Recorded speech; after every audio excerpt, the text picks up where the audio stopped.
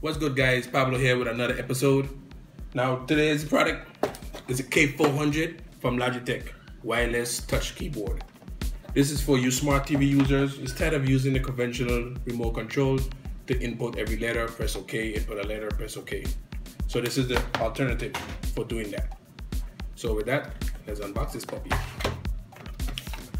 So in the box we got the main unit, the keyboard here. We put this on the side. Come back to that in a minute. Some books that you know we never read. There's too much blah blah blah. And here, the dongle. This goes right behind of your smart TV. Put it on the side. And the empty box, put it on the side. So let's go to the main unit. The main unit is here. Plastic here. Yeah. Now it looks pretty compact design here. Keys feels nice. And look, extra bonus.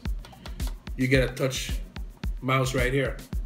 So you don't need to run around with extra cables to be plugging in anything. Oh, pretty nice and easy. Let's see the type in action. Pretty good too. Pretty soft, nice. Logitech says that this thing could be about 10 meters or 33 feet away and still get good signal. So pretty good. Setup is pretty easy. Just grab the dongle, shit you behind the TV, and that's it. You're set. You can start typing and browsing right away. Logitech also boasts that this thing lasts a full year without changing the battery. So that's it. I have no complaints about this keyboard. It's pretty nice, lightweight, compact. All the good things you need in a good keyboard. Rolls really nice. I got this at $47 at Shop and Take, small store here on the Bush Road. We have great deals in there. Go ahead and check them out. If you like this video, hit a thumbs up, hit the subscribe button.